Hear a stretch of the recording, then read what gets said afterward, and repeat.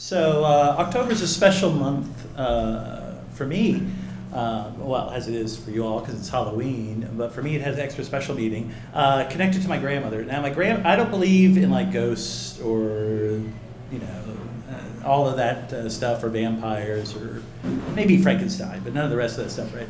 And my grandmother was a great believer, my Uncle Manuel and the rest were great believers in psychic visions. And so my grandmother would always tell me about her psychic visions. Like she said, I have a vision of, I had a dream last night, Robert. And I said, well, what was your dream, Grandma?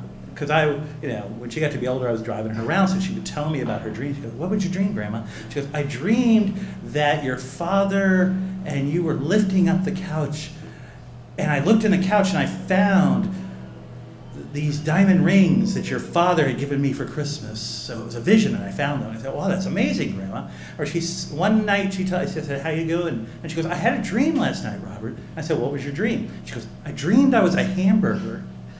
One of those good kinds with a lot of onions cooking, and I could smell myself, and it had ketchup and tomato. My grandmother was really into food, and lettuce and stuff. And I said, really? Well, what happened? And she goes, well, when they flipped me with the spatula, I flipped out of bed and woke up. And I said, what does that mean? And she says, it probably means that you haven't taken me to lunch in a while. So I took her to Golden Corral, right? And she told me that, so she was telling me, and she would say, something's going to happen in October. You're going to lose something and find something. And I thought, oh, really? I don't think anything's going to happen. She goes, yeah, it'll happen. So I got invited at the last minute to go to the Rocky Horror Picture Show, right? On Halloween. Yeah, wasn't that great, right? With some people who had never been to Rocky Horror before and didn't know that people would participate, right? So people are talking in the movie and they're going, why are these people talking? I can't hear the film, you know? It was great.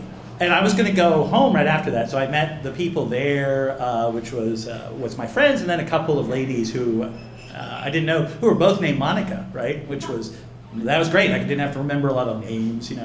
And so afterwards, though, I couldn't find my car keys. I'd lost them somehow.